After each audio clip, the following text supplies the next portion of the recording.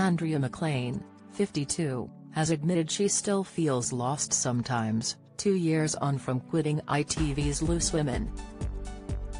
The star suffered a really rough year where her desperation to be perfect led her to have a nervous breakdown, and she decided to invest her time in her business. "This girl is on fire.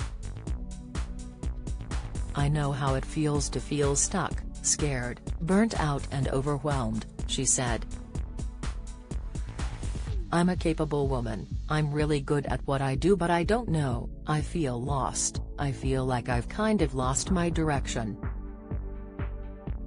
I've always been brave, but I kind of lost it for a while because of various circumstances in my life and relationships that I've been in, and people in my life made me feel not brave," she added to the Mirror.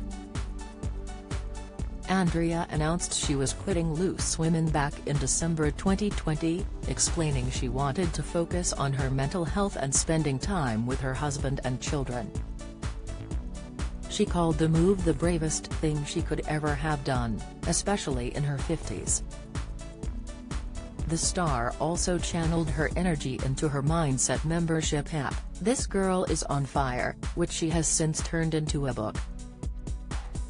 She had previously suffered a nervous breakdown back in 2019, after battling to be the perfect mother and wife. And when she left Loose Women, Andrea battled money worries as she immediately lost all her brand deals. Speaking to Johnny Seifert on the Secure the Insecure podcast, she explained, "When I made the announcement I was leaving TV to follow my heart and dreams, go all in on This Girl Is on Fire, obviously we put a lot of planning into this moment because obviously, it's a huge jump. I was the breadwinner, and this was the job that was paying the bills, but everyone in TV does jobs as well. On the day that I announced I was leaving, every brand dropped me. So I went from, okay, I knew I had this amount of money coming in and this much work that will see me through the next 6 to 8 months, it disappeared overnight. That's how big a deal moving away from TV is. It was financially like a punch in the stomach, my safety net was gone. I was like, oh my god, I only have my savings. I can't turn back and change my mind, I have no other income.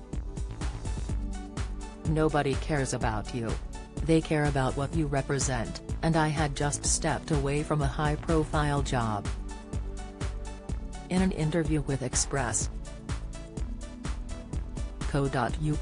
Andrea explained that she and her husband of 7 years, Nick Feeney, decided to sell the family home they shared with their 2 children, Finley, 20, and Amy, 15. They needed the money to invest in This Girl Is on Fire, and didn't like the idea of seeking out investors.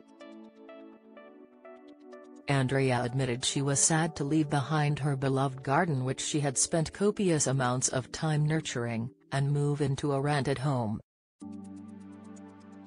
"It's not like I've sold it and that's it. I've invested it in me and my business which I really believe in. And what's great, we did it before it became a problem," she said. "It wasn't in a desperate move. We didn't say, oh my god, we need to sell tomorrow. The whole world is ending. It wasn't like that, it was actually quite calm.